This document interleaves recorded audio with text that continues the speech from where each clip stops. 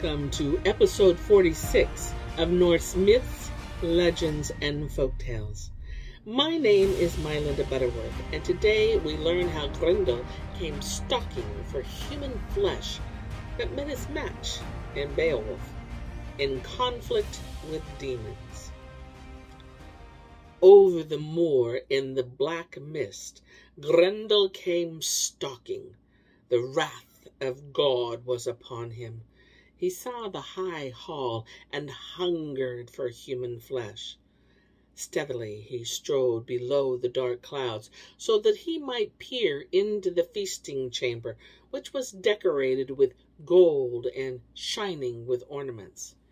It was not the first time he had entered, but never before did he meet therein with a mightier warrior and braver watchman.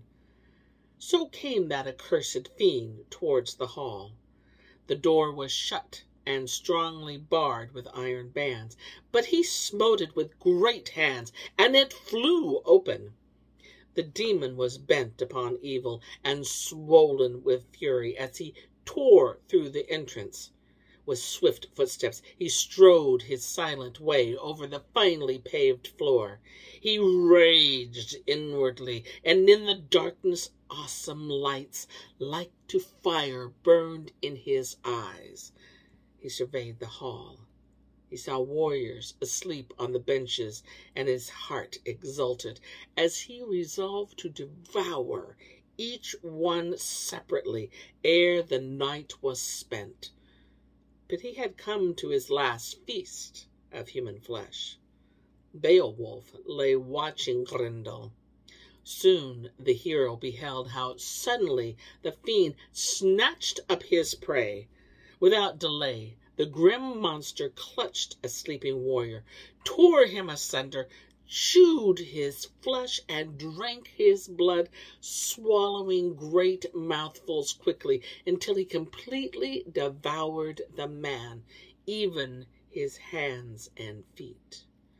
Then Grendel came near, his claws darting out towards Beowulf as he lay in bed. But the hero divined the demon's purpose, and he clutched the monster's arm and threw his weight upon it. Never before did Grendel feel a stronger hand grip, and he was suddenly stricken with terror and sought to escape. In vain he struggled to break free, so that he might take flight into the blackness of night back again to the demons of his gang. But Beowulf was mindful of his evening boast. He leapt from bed. He stood erect. Tightly he grasped the monster. His fingers burst. Grendel twisted and swayed backward. He sprawled towards the floor, but the hero went with him, nor relaxed his grip.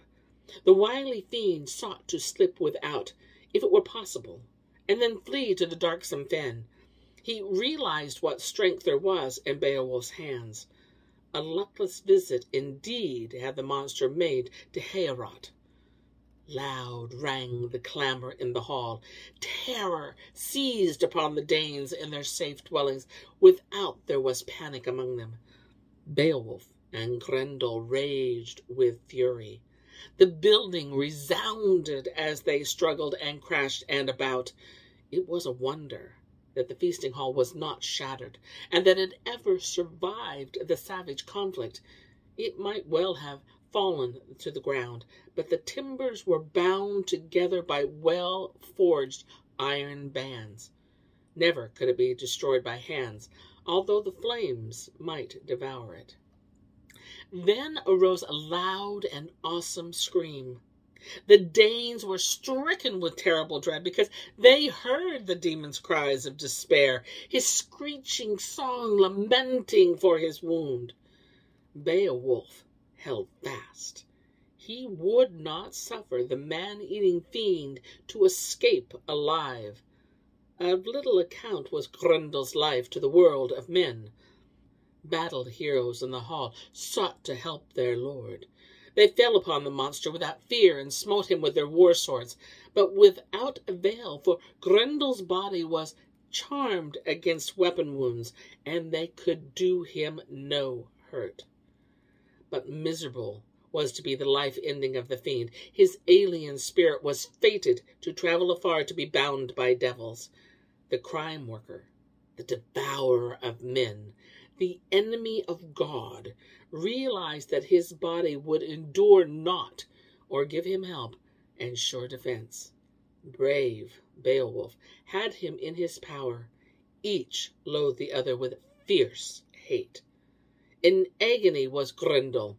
A wound gaped on his shoulder. It was torn wider and wider. The sinews snapped. The flesh burst. The glory of battle was given to great Beowulf. Sick unto death, Grendel must indeed escape to his joyless lair below the darksome fen. He knew that his life days were spun to an end, so tearing away, he left his arm and shoulder in Beowulf's hand. Thus was the desire of the Danes achieved, and the boast of the great hero fulfilled. The high hall was cleansed of Grendel. That indeed did the people who were stricken and put to shame realize when they entered Heorot. From the great roof had Beowulf suspended the arm of the night demon with its iron-strong hand and clutching claws. In the safety of morning the warriors hastened to the hall.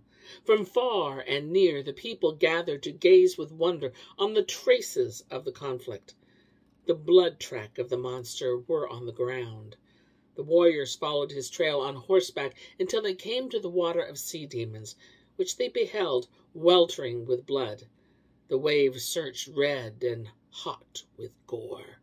The death-doomed Grendel had laid his life down in his lair. His heathen soul, then Hala, snatched him away. Then the mounted warriors rode back and proclaimed the tidings and the glory of Beowulf, of whom they said that no other warrior between the seas and the world ever was as equal or worthier of a kingdom. Then was great rejoicing. Warriors held races on horses, one with another, and minstrel thanes sang of Beowulf's deed, and of Siamund, the Volsung, who slew the dragon. To the hall went many retainers to behold the arm of Grendel. The king went to view it with his nobles, and the queen with her maidens. Hrothgar gave thanksgiving to God because that the deed of Grendel was ended. And addressing Beowulf, whom he called the valiant hero, he vowed that henceforth he would love him as a son. "Thy fame," he said, "shall endure forever." Beowulf spake in answer, and said he had done the deed with great goodwill. "Would," he said, "that thou hast witnessed the conflict. I thought to hold down the feed on his deathbed until he died, but I could not prevent his going away." The warriors were silent about him. They looked on the arm suspended from the roof. They saw the finger claws, which were like steel. Then they said that no weapon could have cut off that bloody battle hand of the demon. A great feast was given in Heorot in Beowulf's honor. Hrothgar gave unto the hero as gifts a golden banner, a helm and war armor, and richly jeweled sword. 8 battle steeds gave he also, and on one was the king's war saddle, adorned with embroidery and gems. To each of the hero's followers was given a sword, and blood money was paid for the warrior whom Grendel had devoured. At the feast, a minstrel sang of the deeds of King Finn, and of Hengest, Hunuf, and Hildebur, how Finn married Hildebur, and the sister of Hunuf, who was afterwards slain and burned at the king's hall, and how Hengest went against Finn and slew him, returning to the fatherland with Hildebur. When the song was ended, Hrothgar's queen, Watchtheo, gave the golden cup to the king, and then bore it to Beowulf, to whom she gave 2 golden armlets, a mantle, and a jeweled collar which was as precious as the collar of Brising. which Hama took from Eomanreach. The one which Hama took from Eomanreach. The wondrous collar did Beowulf afterwards give to his king, Huliark, who wore it when, in after days, he fell fighting against the Frisians, when to them it passed. The feast was then spread. Men drank wine. They knew not stem weird, destiny, as had many of the nobles before them there. And when evening came, Hrothgar rose and left the hall, and Beowulf went also to sleep in an outer dwelling. The benches were cleared and laid out as sleeping couches. One among the revellers was doomed that night to die. Each of the warriors hung his armors and weapons on the wall at his head, ready for sudden alarm and night attack. Brave men were they. And here is where I end my tale for today. But I'll be back with more tales. Many more tales. Until then, my friends, enjoy the journey.